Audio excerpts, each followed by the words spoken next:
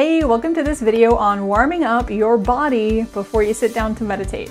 These are some stretches that I learned at Authentic Kung Fu in Fort Worth, Texas with Sifu Steve Cottrell, and I want to share them with you because I always do them before I meditate and I feel like they really make a difference for getting ready to sit. To begin with, I usually sit sort of first thing in the morning, and I like to do these warm-ups to kind of get my body moving and feel ready in the morning to do something physical.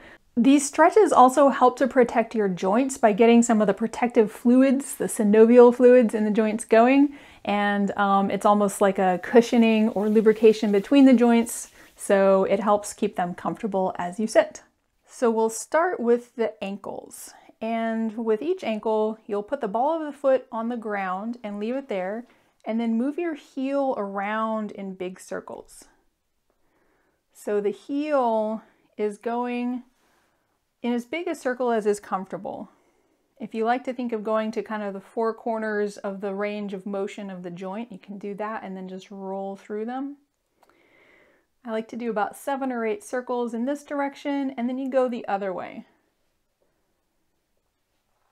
And as you do this, you can start to bring your attention into the joint so that it's sort of the beginning of your mindfulness practice, just noticing the sensations in the joint as you warm it up. You should feel a little warmth, maybe a little stretch, but nothing too intense. Okay, now we'll do the other side. Again, the ball of the foot stays on the ground. The heel moves in big circles so that we're really focusing on the ankle. Again, 7 or 8 times in this direction, and then we roll back the other way. And it should feel good. If you've had any ankle injuries or if anything hurts, just try making a smaller circle. Or if this one just doesn't work for you, you can skip it. And next we'll do the knees.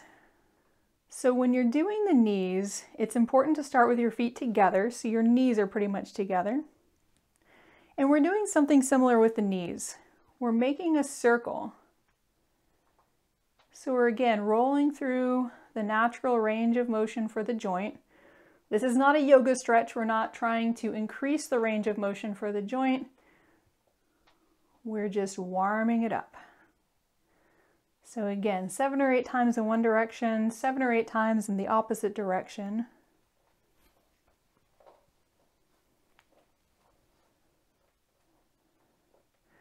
And the knees should feel pleasantly warm, but if this hurts, you might make a smaller circle, or you might just skip this exercise. And next we'll do the hips. And for the hip stretch, we'll have the feet about shoulder width apart. And here we're trying to isolate the motion of the hips. So just imagine moving your pelvis in those big circles.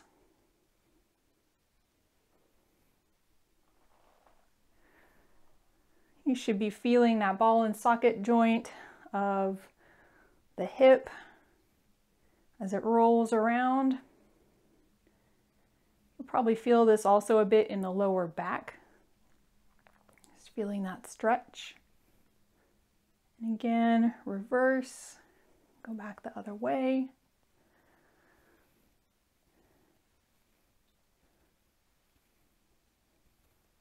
I find this one really helpful because my lower back tends to get pretty stiff. So even if you only do this one, it can be really great for warming up those hips and getting them ready to sit. Next we'll do the shoulders. So if you'd like, you can roll both shoulders at once up to your ears, forward, and then down as far as you can get them, up again, like that. So you're making just big circles with your shoulders. And then you reverse, bringing your shoulders up to your ears and then down your back.